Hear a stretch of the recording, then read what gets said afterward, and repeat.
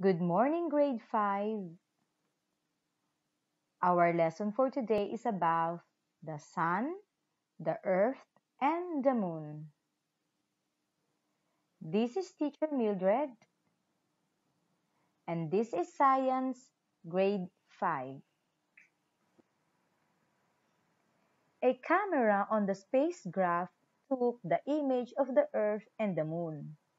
It was Galileo who took the image while he was on its way to explore the planet Jupiter.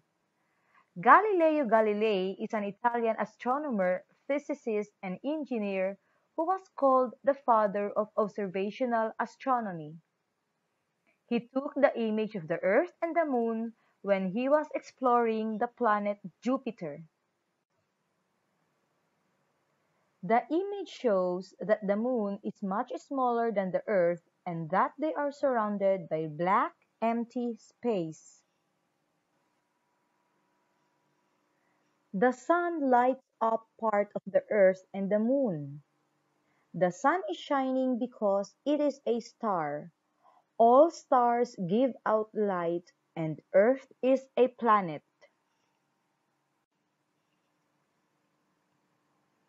Planets reflect the light of the sun. The moon also reflects the light of the sun. The Earth and the moon are constantly moving in space, but they make the same movements all the time.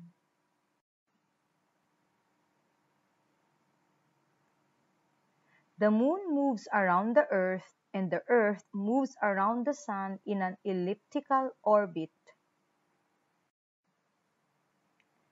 Let us now discuss the Earth, Moon, and Sun system and their movements. The Moon moves around the Earth, while the Earth moves around its own axis. This movement is called rotation. Rotation is when a planet like the Earth moves around its own axis. The period of Earth's rotation is 24 hours or 1 day. While the Earth is moving on its own axis, it also moves around the Sun.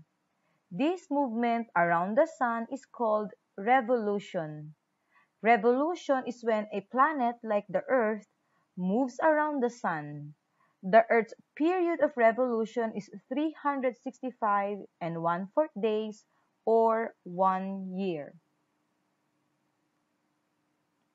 And that's the end of the lesson about the sun, the earth, and the moon.